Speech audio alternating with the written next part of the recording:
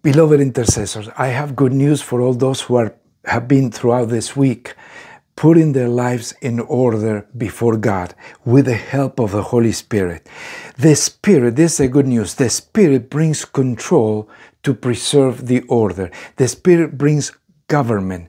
The Spirit, once He illuminates and once He brings purpose in your areas of chaos, then the Holy Spirit puts you in authority and in government over the areas of your life that used to be empty or in disorder.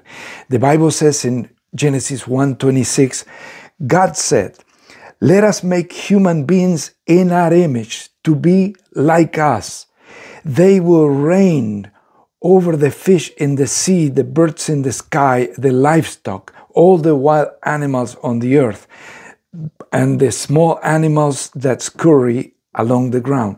In other words, after God brought order, creation, then He put humans in control and in government. And the same thing God wants to do in our lives. In the areas that were out of control, the Holy Spirit comes, He delivers us from any addiction, any area of dishonesty. He purifies us, He sanctifies us, but then He puts us in charge.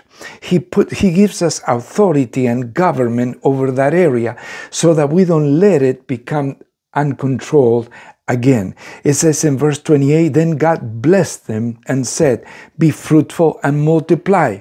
Fill the earth and govern it.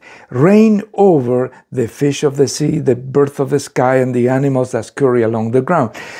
Here is again that concept of authority that God gives us. He is the creator. He is the one that brings order and productivity and meaning to our lives. But then He gives us authority against our sin, against our sinful ways of doing things, against our impulses and carnal impulses, and against our disorderly character. He helped us. He puts us in charge so that we can truly govern with the Holy Spirit. And so, my friend, is there any area of uncontrol in your life?